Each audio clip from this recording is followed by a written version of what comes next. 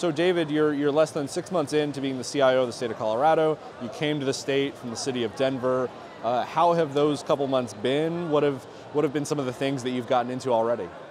Yeah, thanks for asking. You know, it's been a really fun journey to, after 16 years in Denver, a lot of that in operations, the last 5 as CIO of technology services, to sort of go up the hill and see what things are like at the state, what's the same, what's different. Still public sector, still CIO, and still a lot of the same challenges, but learning how things work differently, the different types of services we provide, how the state interacts with the counties. You know, it's sort of a one-to-one relationship when you're a city and county to the state.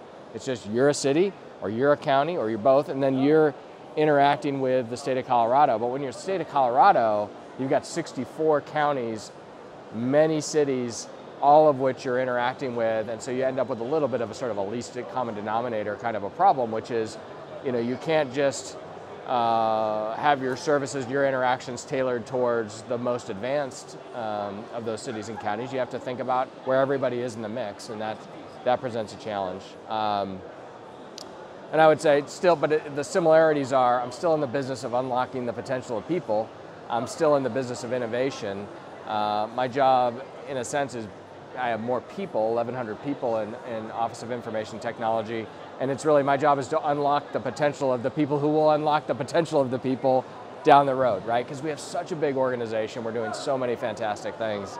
That's really the challenge. It's not a technology challenge, it's a people challenge, yeah. So Colorado over the years has been, you know, super strategic and very focused on specific things at specific times. There was a big cyber push a couple years ago, big broadband push now. What are some of those big focuses for you right now? Yeah, I mean, some of these might be surprising, maybe not. I think a couple of the changes we've made just from last fiscal year to this fiscal year is actually a greater emphasis on calling out security. And I think where we're going with that is not just cybersecurity, not just the prevention side of things, but the disaster recovery side of things. And that's a fundamental sort of paradigmatic mind shift of we have to think about things are going to go wrong. How are we going to recover from that? How are we going to recover from a technology perspective? But also, do we have our continuity of operations, our continuity of government plans in place so we can fall back on spreadsheets, on paper, all that kind of stuff, because the world's changing, the threat actors are real. So that kind of an emphasis on security, maybe in a way that cities and states haven't wanted to recognize, but that is now all too commonplace, and we just have to prepare.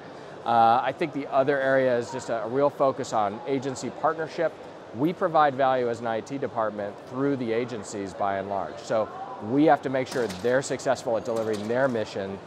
That means we have to put on an innovation mindset, not a technology-first mindset, and think about their missions as coming before our own, and ours really supporting theirs. So those are a couple of things.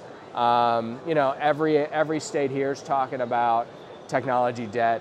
Every state here pretty much is talking about broadband. Those remain key focus areas. I haven't heard as much about accessibility, but I think accessibility, you know, it's one of our 5 strategic goals. And again, sort of similar to what I was saying about security, the way we're trying to think about that is not just accessibility for the ADA community, but accessibility for all. One population I think is really important to think about as the baby boomers sort of reach a different age is the elderly, right? And how do we make sure that their lives are enabled in ways that maybe the preceding generation, the technology really wasn't there for them. They couldn't use it to make their lives better. We can't keep saying, we're not paying attention to that group. These folks, which will eventually be all of us, you know, we got to find ways to allow technology into their lives to let them live their lives the way we want all Coloradans to live. I mean, Colorado, what you all have done in accessibility over the years is nothing short of incredible. We've recognized it in the StateScoop 50 Awards a couple of years, and just a really impressive group of folks working on that effort. You know, how have you worked, and you may not have done this yet, but how have you heard from other states about their accessibility? Again, it hasn't been mentioned a ton here, yeah. But how do you want to share some of that knowledge and creativity that you've come up with to solve this problem? Yeah, I think it's a good point. You don't hear about it that much. I think I'd be surprised, like in the top 10 things that the CIOs talk about, I don't think that's in the top 10, right? I would be surprised if next year we don't see it there. And I think we need to, you hear a lot about equity, but you don't hear about accessibility. And I think those two are really interlinked. So if we're thinking about equity in the right way, and not from an everything needs to be equal, but everything needs to be adjusted in order to provide equity, then I think the accessibility conversation becomes a lot more interesting, because essentially what we can do there is take what would otherwise be a ceiling, the compliance of accessibility, and make that a floor, make that the minimum, and then say, what else can we do? How far can we push this envelope? What can we do to innovate past what is minimally required? But when you talk about accessibility just in its sort of accessibility 1.0 kind of state, everybody's focused on just getting to a compliance level. And that's not, I mean, it's good, it's better than nothing, but my job is to sort of open up everybody's minds to, let's not think about that as the ceiling, let's think about it as the floor. How far can we go on this stuff? It's a great philosophy just in leadership in general, and I think that that's something that we've been talking a lot at this conference about data and sort of getting ready for AI and data in the context of cyber, all of these things, and I think that we're talking in a session earlier about data quality and data hygiene. That's one of those things too, where if we can up that quality even more, then what does it open up down the line? What do you think in that realm? So I think about, one of my favorite charts is that one about the data explosion, and it's an exponential growth of data, and everybody, a lot of folks jump up and down, yeah, that's great, and then what you realize is the human mind can't ingest and do anything useful with all this data most of the time, and that's where I see the possibilities of AI countering, really not countering, but sort of augmenting that growth of data, right? And making it useful in ways that we otherwise wouldn't. You just see so many cases where AI can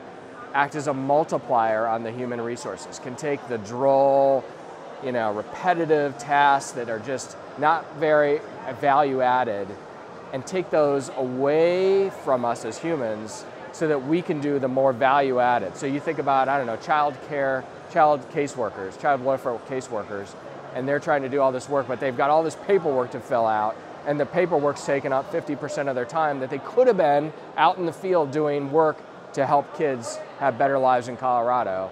How could AI create their reports for them? How could AI help synthesize the data they have? How could AI do analysis to help them understand where the outliers are, maybe where they should be focusing their attention so they're not spreading their efforts evenly, but actually focusing where the impact could be the greatest. So all of those places are where AI and other technologies and can use data in ways that, while it's available, the data's there, it's not being synthesized and analyzed in ways that are actually driving behaviors. That's where I see the possibilities. Yeah, that's cool. I got to ask you, since you were a city CIO, I have to ask you about my favorite topic. You touched on it a little bit at the beginning, but state and local collaboration is something that I think about all the time, and is, for most of the folks in this room, I think they'd agree with me that it's been a huge missed opportunity for them over the years. What are you thinking about that? Your successor in Denver is also a former state CIO. Right. What are you thinking about that collaboration and working with cities and counties across Colorado to kind of change the game? Yeah, I was talking to Bill Kehoe, who's the state CIO of Washington, and I think was in LA County and King County, Washington before, and we were talking about the similarities, but I don't think, I could be wrong, but I don't think any other state has quite the dynamic of Colorado, in that we have the former state CIO, as you said, in my former role in the city and county of Denver, and vice versa. And so it's a really great opportunity for us to put our heads together. It's funny you ask, I was just thinking about that today in the last session, how Suma Nalapati is her name, and I need to get together and sort of brainstorm where are those opportunities. The one I was thinking about, frankly, was constituent identity, which, if we're going to do this the right way, we really want to have the counties there. And where I see the possibilities is Denver, a city like Denver has a lot of resources that a lot of the smaller cities and counties don't have.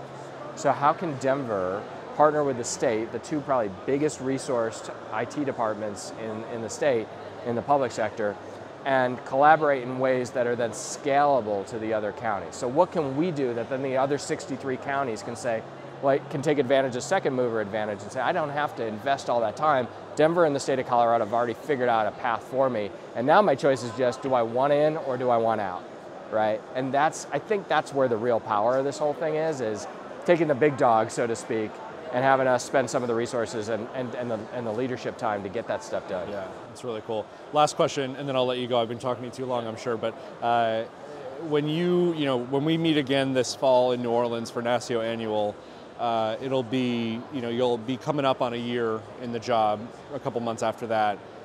What do you hope that you've gotten done between now and then that we can talk about then? Yeah, that's a great point. So 6 months from now, where I would want to see us. Right now, I've got my executive team hired and in place. That was my first order of business, and organized. We've also turned the ship. I credit all the people who have come before me, just as I'm sure they credit the people who come before them. We're all just trying to leave the place better than we found it, right?